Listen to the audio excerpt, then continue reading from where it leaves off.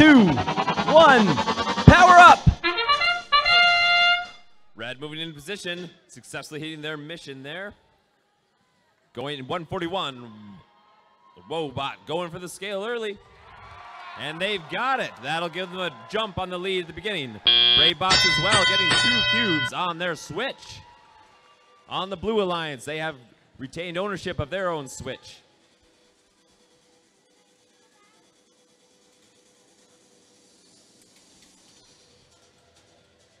Brave Bots working on power-ups in the back. See where they use that.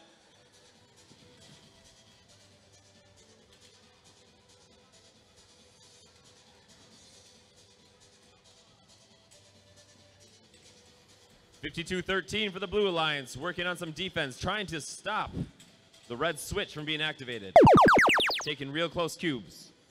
We've got a boost activated by the Blue Alliance. That's doubling their points on the switch.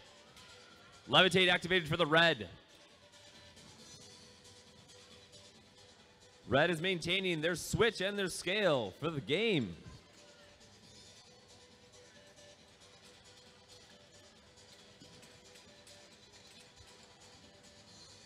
Brave Box sticking to the power-ups. You'll notice in the playoffs, strategies are coming out. There's less focus on the scale if that's what they can get by. Ranking points are also no longer a factor. Those are going to become points towards winning and moving on. Team 48-35, the Blue Junkyard Dogs working on power-ups for the Blue Alliance. We have a force developing on the red side. That's it.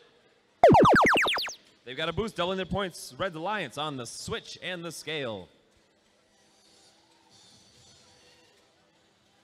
That'll help extend their lead for a bit. Got forces developing on either side. 30 seconds remaining. Blue activates their force first. They are getting points now from the scale.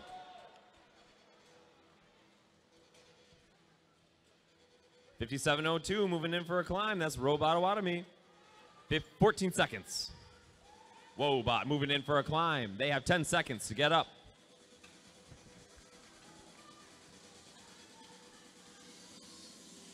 Two, one. Just in the nick of time, it looks like Robots has got it.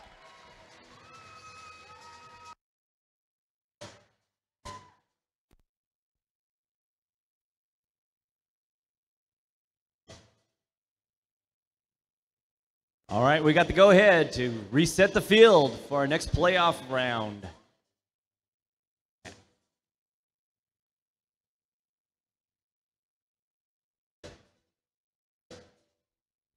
Let's take a look at the results of quarterfinal 1. Red Alliance! The #1 seed takes the first win. It's best 2 out of 3 moving